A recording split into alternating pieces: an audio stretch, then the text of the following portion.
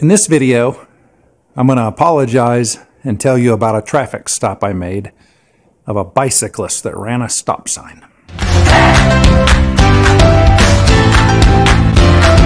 So late one night, or actually I think it was probably early one morning, I'm guessing around 1 in the morning or so, I was out on patrol and I noticed a bicyclist that was probably 150 yards away. We were the only two living souls out that you could see. He was on a bicycle. I was driving along slowly in my police car, a long way away from him. And he came up to a stop sign and just kept driving right on through it.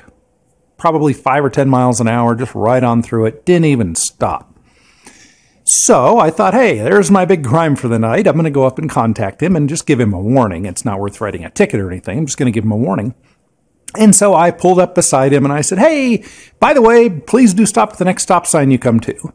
And his response to me was something to the effect of, F you. Well, I was taken aback. I just wanted to be a nice guy and do my thing, do what my job was, and give a warning and have a contact and you know, not have somebody complain the next day that I hadn't done anything about seeing a traffic violation. And then he responds like that. Well, I'm in my 20s and have a ego. Well, not an ego. I'd say like most cops, it's not an ego. It's a lack of self-confidence.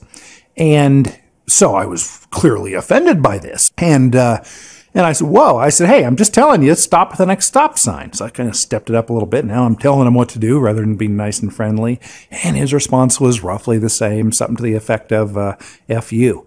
And so I said, pull over. And he kept driving. So I flipped on my overhead lights and pulled in behind him. And he pulled over in a little bit. And I got out and walked up and said, man, what's your deal? Come on. And he says, what do you want? He says, this is ridiculous. He says, there's nobody around. I didn't hurt anything. And so I explained to him, as any good police officer would, that there's a law that says he must stop at that stop sign. And I was trying to just warn him, but my job is to gain voluntary compliance with the law, which of course is a completely ridiculous idea. Is that an oxymoron or what? We'll probably cover that in another video. But my job is to get him to do what he should do voluntarily. And he said, no, you know, this is just ridiculous. You're hassling me. You're looking for a DUI and you're too bored. There's nothing for you to do, blah, blah, blah. And whatever, the typical thing. And basically just blowing me off.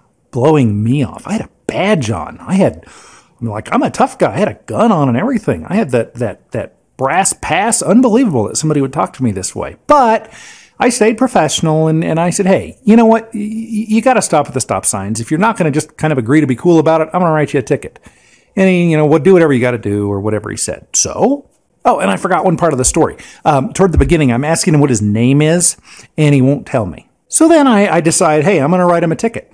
This is what he gets. So I pull out my ticket book and I flip it open and I'm ready to go. And I say, let me have your driver's license. I don't have one, he says. I said, well, come on. What's your last name? I don't remember. I asked him what his first name. I don't think he didn't remember his first name either. He didn't remember anything about him. So in that case, I couldn't write him a ticket. But I forget what I'd put on the top. I'd started it. And the rule is, once you start a ticket, it's too late. You have to finish it. Or you have to go through all kinds of paperwork to explain why. And it's just not worth it. So once you start a ticket, you're going to finish it. But that's what I believed at the time. So I said, hey, come on. You got to give me this info. I'm going to write the ticket. It's not saying you're guilty. You can go to court. And you got to do this. Because if you don't, I have to arrest you. And that's ridiculous over what's going on tonight. So please just give me your name and information. I'll give you the ticket. You can deal with it in court. He refused. Still refused. Not being real friendly toward me, ticking me off even more. However, I'm staying professional, and I said, hey, come on, I'm begging him, please just write this, make this easy. He refuses. So I call the sergeant and ask him to come over. So the sergeant drives over and does the same thing. Hey, you know, this officer is just trying to give you a ticket. Please play along with it. You're not saying you're guilty. You can go to court and work. No, guy refuses. And so I ended up kidnapping this guy.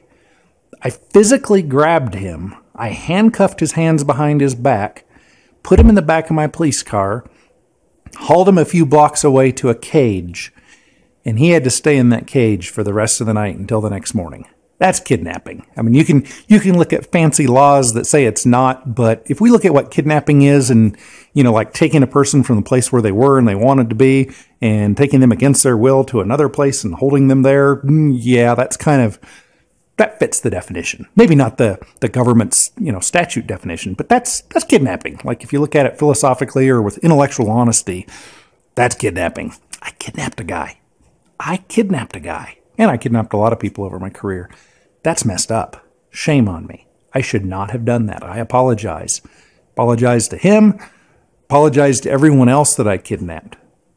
I apologize to everyone else that I harassed like that. It was wrong of me. I should not have done that.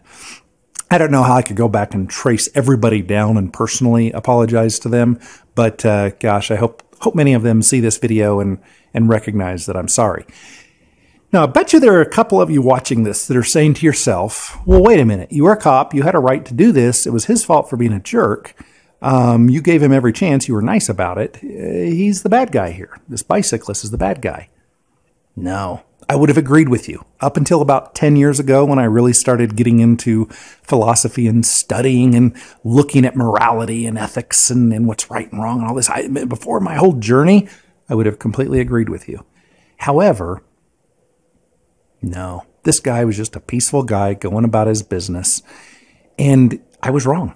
I was just plain old wrong. If you want to check out some of my other videos on philosophy and such, you'll kind of, watch a dozen of them. Most of them are shorter than this one. And you'll kind of get an idea of where I'm coming from. But I was absolutely wrong to do that. And yeah, sorry, guy.